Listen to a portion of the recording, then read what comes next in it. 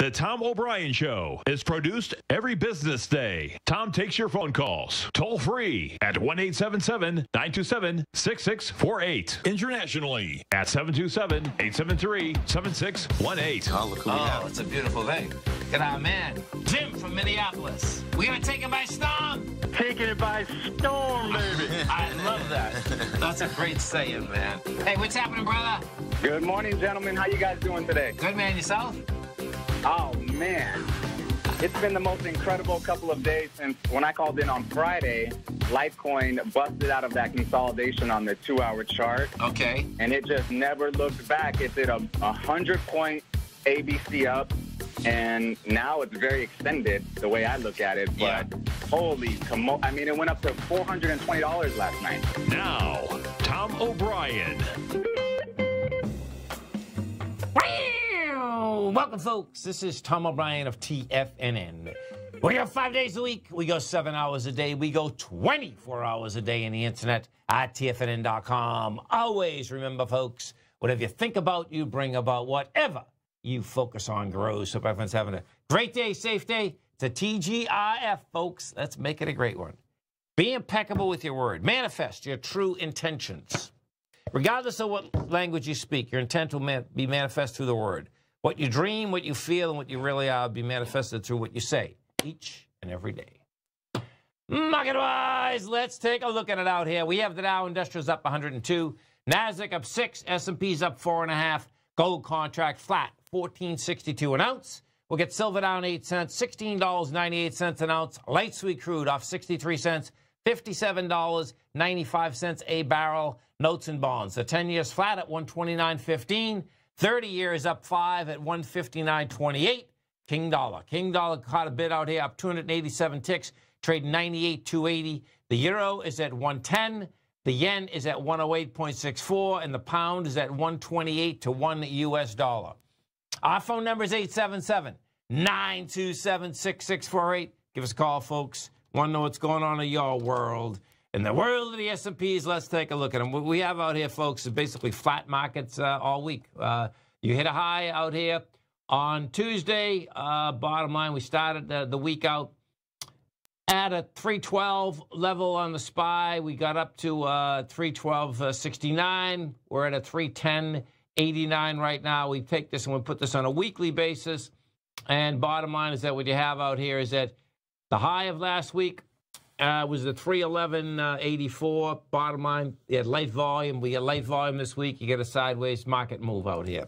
NDX 100. Let's take a look at the 3 Qs, because we did get a little volatility and a little down move on Wednesday. That was all about the NDX 100. And you can see it in spades inside the volume characteristic. When we came down on the Qs on Wednesday, first off on Tuesday, you made a high. We made that high with 36 million shares, and bang, you come down. I'm sorry, we made the high with 16 million shares, and you come down with 36 million. We take that, we put this on a weekly basis, and what you're going to see out here on the SPY, on the Qs, is that you got over the high. Last week we had volume of 76 million.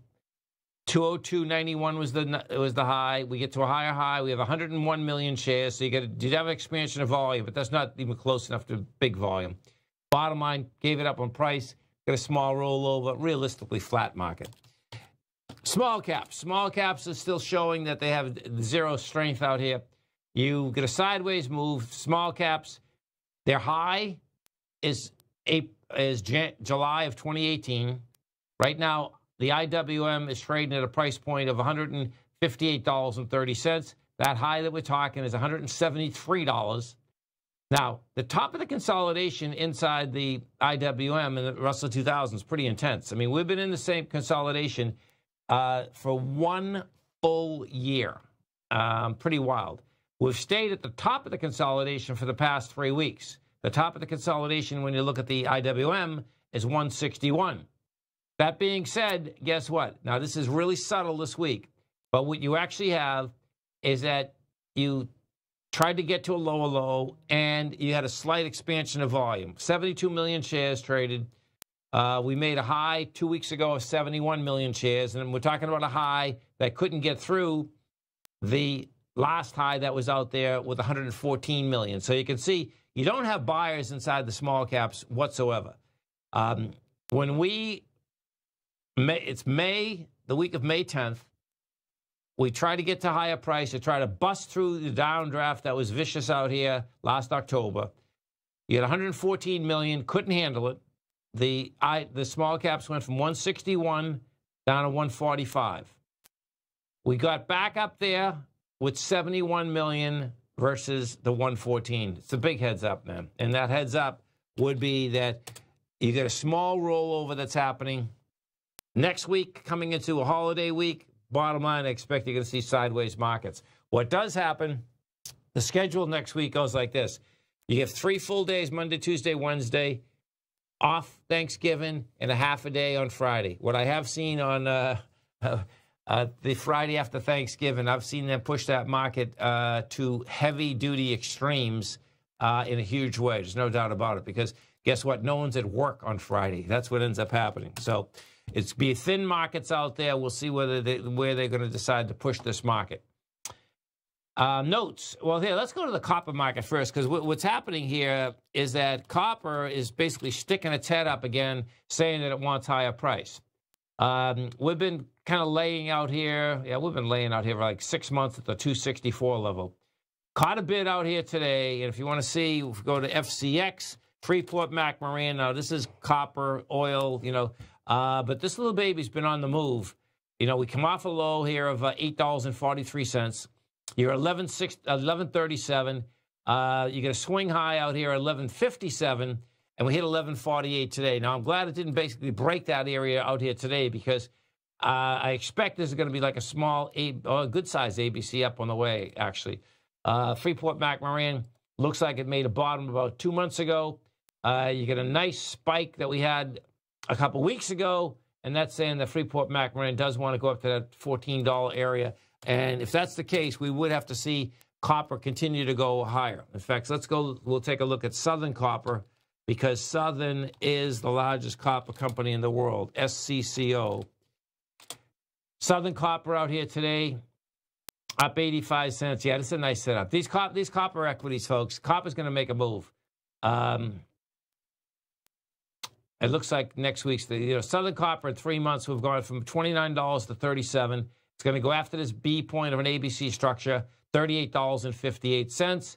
You hit $38.11 out here today. If we put this on a weekly, yeah, same setup. It's getting to the top of its range again, and we'll see whether it can bust that range. Notes and bonds continue to want higher price. Pretty amazing, actually, when we look at this. There's no doubt, right now on the 10-year, the 10-year is at 1.771. Yield, that is. Price, we're at 129.15. We hit 130.02. I expect we're going to be going right after that 132 level. Stay right there, folks. Come right back. Our phone number is 877-927-6648. We have the Dow Industrials right now trading up 102. NASDAQ up 10. S&P's up 5. We'll come right back.